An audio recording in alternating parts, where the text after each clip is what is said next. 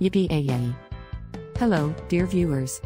We're absolutely thrilled to have you with us today.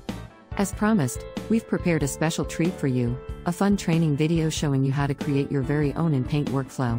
Yep, you heard it right, tips and tricks for beginners.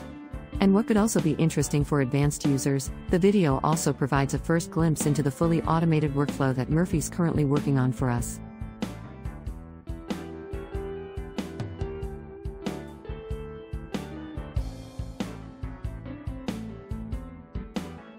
He's grabbed a bunch of stuff from the Rank 3 custom nodes to boost performance and make things easier to handle. Easier and better than Automatic 11.11, at least that's our opinion. We're aiming to release a first version by the weekend. However, we still lack the time to create an explanatory video to go with it. We should definitely show that in parallel, as the workflow is already largely completed. You can take a look at it before we start explaining how you can build the InPaint workflow yourselves. We've put together a small workflow as a starting point, and we'll also make it available for download. In our opinion, this is exactly what you need to dive into the capabilities of Comfy UI. Let's take a closer look at it. Here we have the Python GOS nodes, including the checkpoint loader. These are among the must-have custom nodes. With these, we can display preview images and information from CivitAI directly. We've created almost everything else with the custom nodes from Worktree. Normally, we wouldn't necessarily need this here. But if you want to automate and expand the workflow, this is currently the best of the best among the custom nodes that we've discovered so far. And here we also have the context big from Rank 3, which Murphy has used very frequently in his new Automate workflow. The Power LoRa loader is also really cool, even though we don't normally use it because we want to write the LoRa information directly into the metadata of our images. We've also included the Auto CFG here. This can speed up the workflow a bit. However, that's not the reason why we've added it here. Rather, we want to show you that you can get really silly results if you're not careful and you've turned it on once and haven't turned it off again before using a workflow without Auto CFG. We just want to demonstrate that to you here. The sampler is still missing, we'll build it in right away. And at the end, you'll also see the HD prompt saver. The node fits well with the Rank 3 nodes. You can save metadata with it in the workflow. We forgot to connect the image here.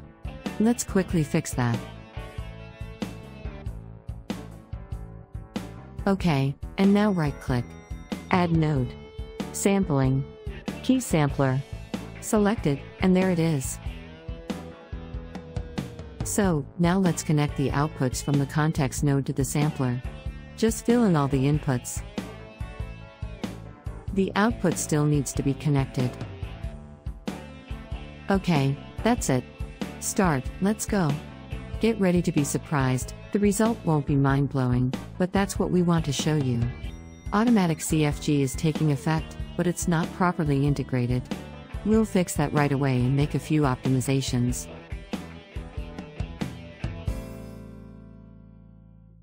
Yes, the result is really crap.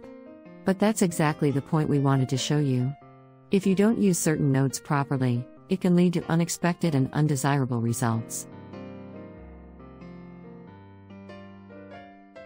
Let's insert the automatic CFG node and see how the workflow picks up and the image improves significantly.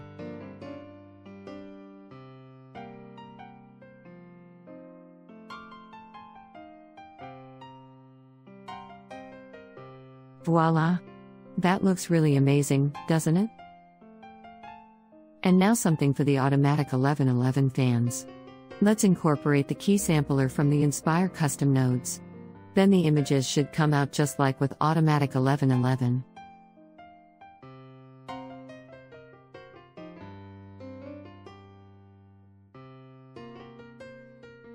We need to connect the outputs of the context node to the new sampler now.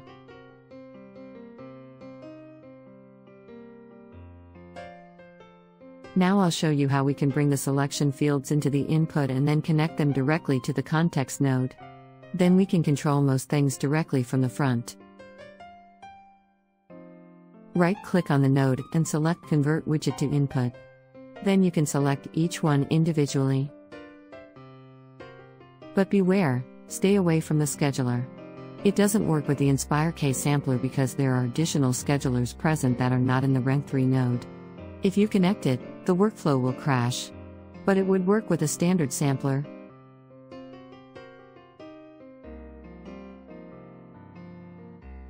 Here we briefly show you the differences.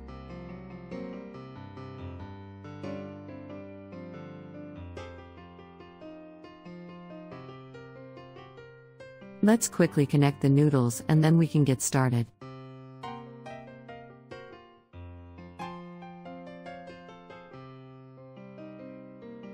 We'll let the workflow run once with automatic CFG turned off, then we can delete the node again. Oh, Ziggy. You forgot to connect the latent output.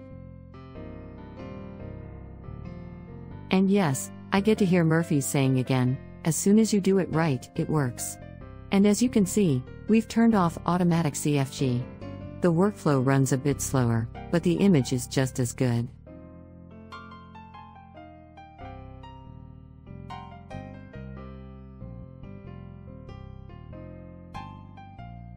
There are different options for choosing samplers and schedulers, and it also depends on the model. Here we show you one of our favorites, which we love to use when working with this key sampler, the AIS STXL as scheduler and the TPMPP2M SDE as sampler.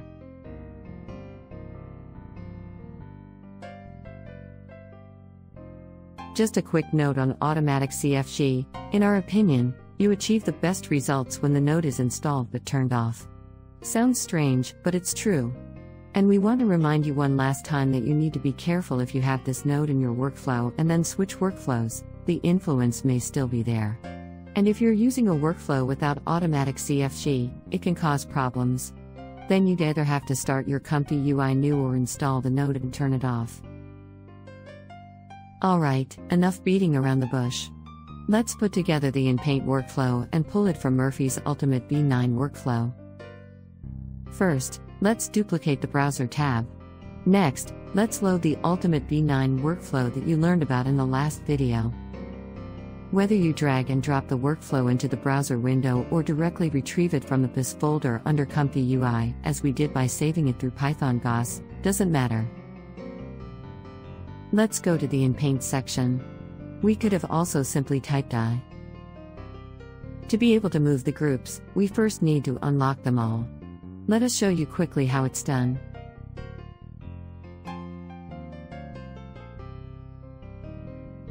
You should always save your workflow temporarily. When you do things like this, you can always revert to your temporary state if you mess something up, so you don't lose all your work.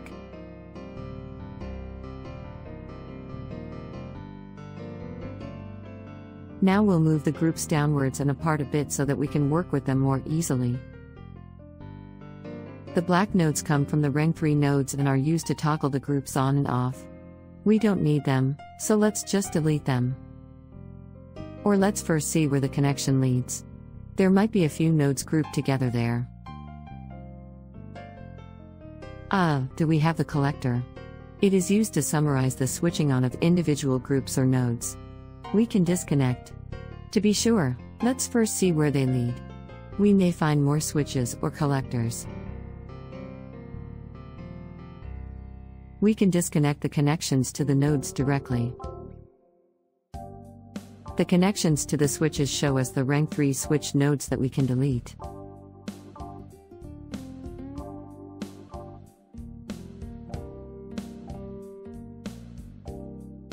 We can simply disconnect the connection to the image from the Ultimate workflow. Here we can start with our new workflow and replace the pipe node. Usually, you can expand the collapse by clicking on the point at the top left. If that doesn't work, for example, if the node is pinned, then either release the pin or simply right-click and press collapse again. Here are two connections from outside for the sampler name and the scheduler. Let's make it easy and switch the node to internal selection.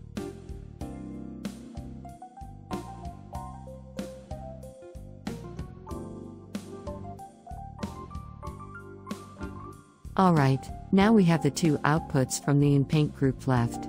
Let's just disconnect them to keep everything tidy.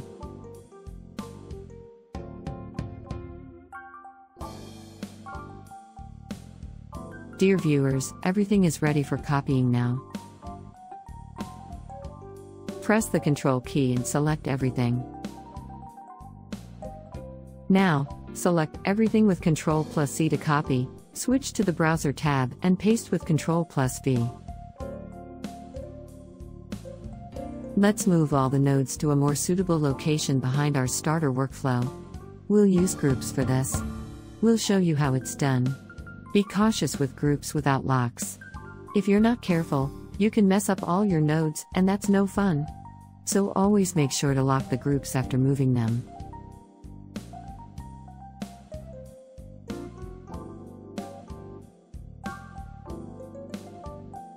Now is the time to speed up the video a bit, as the steps are always the same.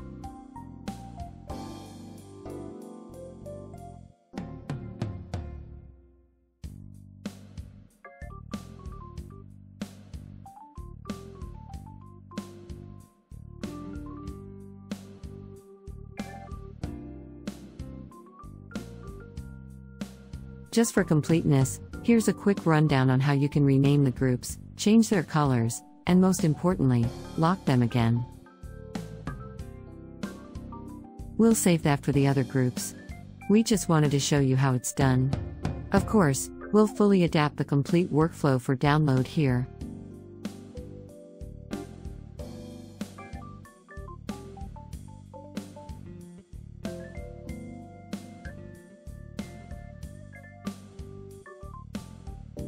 Let's set the save node aside for now.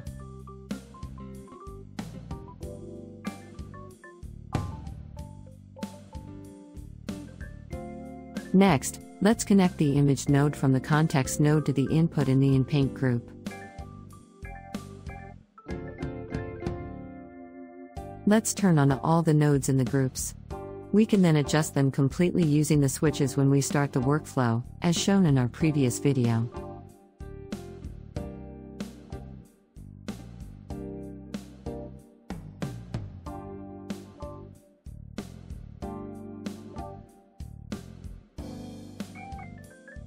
By holding down the Alt key and dragging the node simultaneously, we duplicate the context node.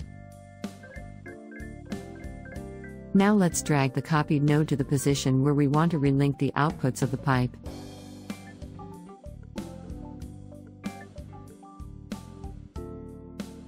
Alright, let's build the connections. Positive, negative, model, clip, VAE.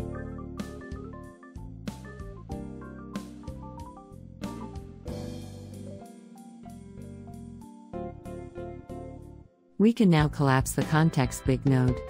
We don't need anything else here at this point.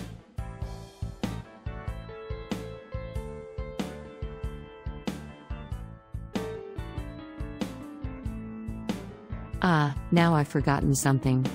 We still need the context big node. So, let's copy it again, as seen earlier, and connect it to the current one.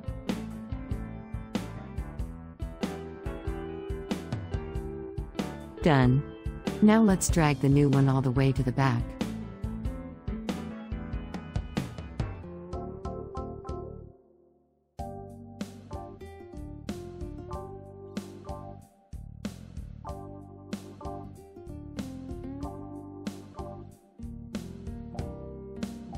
Detach the save node and bring it to the back. Actually, it would have been easier to just copy and delete the node. Ziggy wants to have her fun too, so we're just wandering around aimlessly here. But Ziggy gets to the finish line too. Here one's for image and one's for seed. And here. One's for latent and one's for image. That should be it now. Let's do one more test run, and if everything works, yippee-ki-yay, motherfucker exclamation mark dot dot error. We did it. Let's run through it and test the workflow with our blue eye test. Perfect, then we can proceed here. The settings seem to be already fitting. Now we set the value to 2 and then turn off all the other switches except for the second one.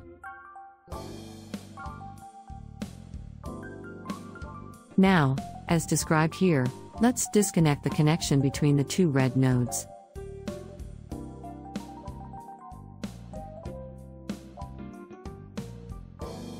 In the next group, we should also limit ourselves to one option. Let's just use the focus in Paint. For this, the values in the first two nodes need to be set to 1. And also set the value to 1 here for focus in Paint. Now we just need to turn off all switches except for the first one. Let's check the prompt group. The blue eyes are still from the Ultimate workflow, perfect, then we don't need to change anything here either. Let's cue prompt and off we go. Oops. There it is, the planned error message. Now we need to mask the eyes here. Open the mask editor and place 2 blobs over the eyes. Now, very important, don't forget to reconnect the 2 red nodes.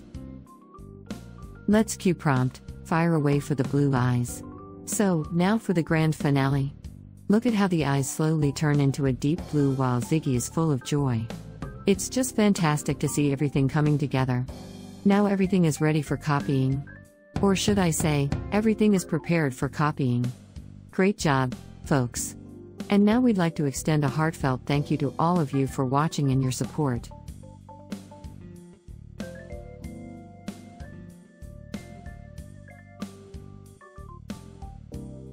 That was the first take. And yes, of course, we can still improve. But for that, we refer you to the InPaint video we recently released in connection with the Ultimate V9 workflow. You can check it out for more details.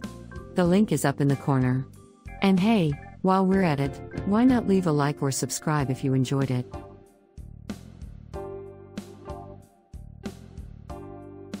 Now, to wrap things up, we just have to spoil a bit and show you the first test run of Murphy's new efficiency automatic workflow at original speed, with an SDXL standard model, on a laptop with an RTX 3070. Wie einige von euch wissen, machen wir das Ganze nur in unserer Freizeit als Hobby. Deshalb müsst ihr auf schlechtes Wetter hoffen. Dann gibt es das Video und den Workflow dazu sehr bald. Für konstruktive Kritik, Tipps und Ratschläge sind wir immer offen. Aber wenn jemand meint, er müsse unsere Arbeit hier ins Lächerliche ziehen, dann soll er sich lieber etwas kaufen, das seinen Anforderungen entspricht, anstatt Dinge herunterzuziehen, die kostenlos zur Verfügung gestellt werden. Wir machen das für uns, weil es uns Spaß macht, und teilen es gerne mit denen, die daran interessiert sind. In that spirit, have a great time, enjoy our workflows, and see you soon. Your Ziggies.